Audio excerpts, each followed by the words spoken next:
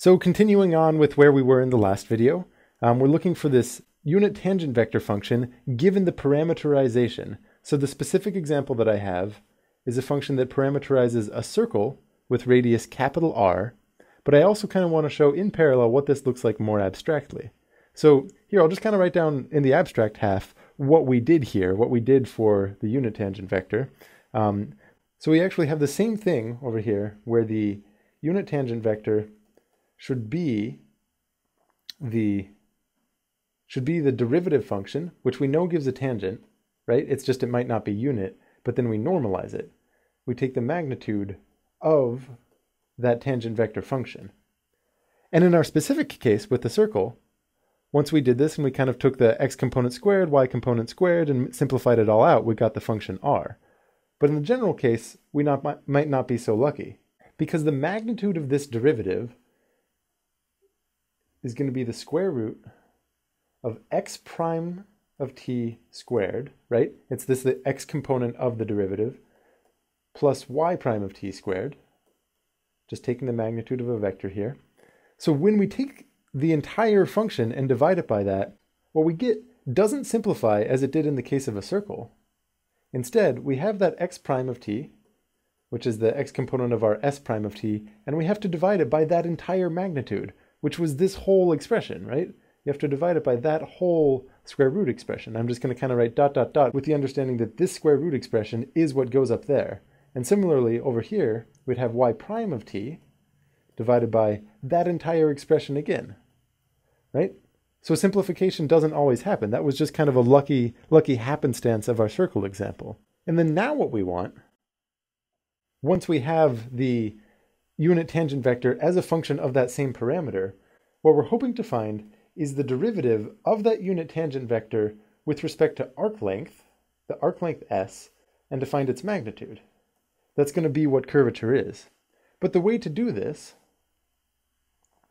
is to take the derivative with respect to the parameter t, so d big T, d little t, and then divide it out by the derivative of our function s with respect to t, which we already found. And the reason I'm doing this, loosely, if you're just thinking of the notation, you might say, oh, you can kind of cancel out the dt's from each one. But another way to think about this is to say, when we have our tangent vector function as a function of t, the parameter t, we're not sure of what its change is with respect to s, right? That's something we don't know directly. But we do directly know its change with respect to a tiny change in that parameter. So then if we just kind of correct that by saying, hey, how much does the length of the curve change? How far do you move along the curve as you change that parameter? And maybe if I go back up to the picture here, this ds dt is saying for a tiny nudge in time, right? What is the ratio of the size of the movement there with respect to that tiny time? So the reason that this comes out to be a very large vector, right, it's not a tiny thing, is because you're taking the ratio. Maybe this tiny change was a just itty-bitty smidgen vector, but you're dividing it by like 1/1,000,000th, or whatever the size of dt that you're thinking.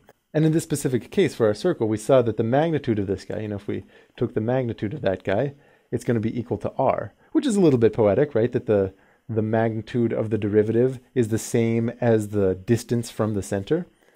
And what this means in our specific case, if we want to apply this to our circle example, we take dt, d big T, the tangent vector function, and I'll go ahead and write it here. We have the derivative of our tangent vector with respect to the parameter, and we go up and we look here, we say, okay, the unit tangent vector has the formula negative sine of t and cosine of t.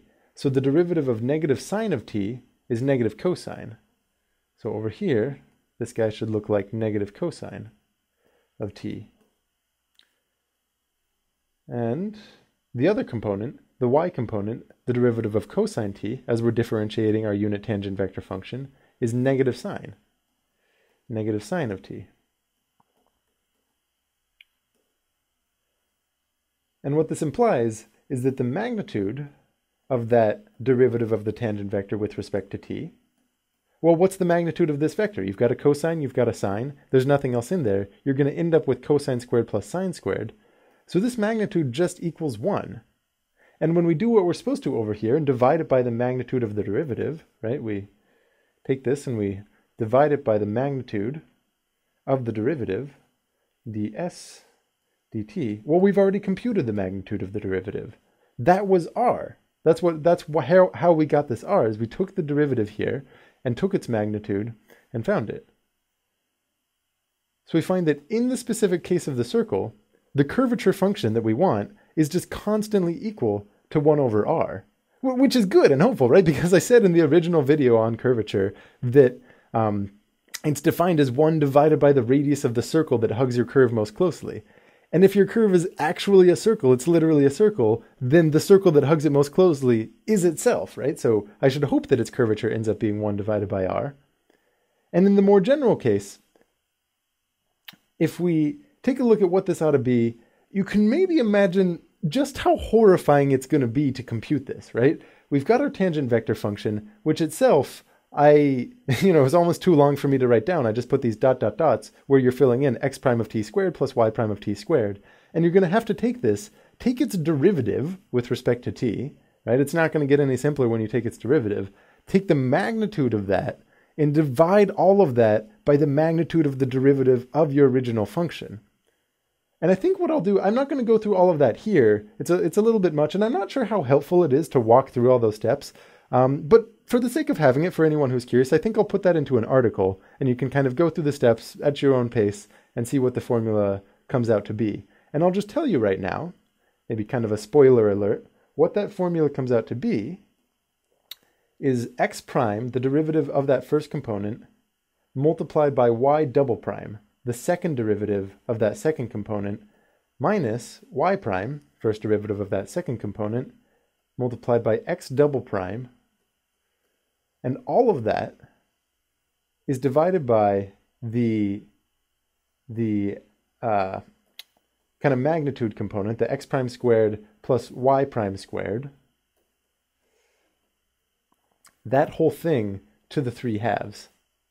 And you can maybe see why you're going to get terms like this, right? Because when you're taking the derivative of the unit tangent vector function, you have the square root term in it, the square root that has x primes and y primes. So that's where you're going to get your x double prime, y double prime, as the chain rule takes you down there. And you can maybe see why this whole x prime squared, y prime squared term is going to maintain itself. And it turns out it comes in here at a 3/2 power.